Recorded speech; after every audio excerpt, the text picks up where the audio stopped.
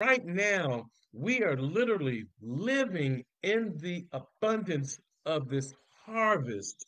And we tend to look at it agriculturally like, okay, we're seeing, vegetables and fruits sprout, we're seeing the turn of the seasons, and we're thinking about the harvest in a natural sense.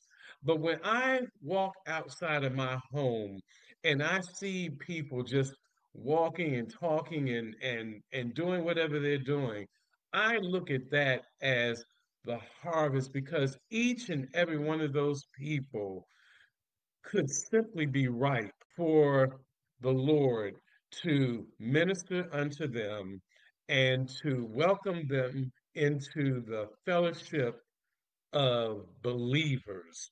And that is the true mission.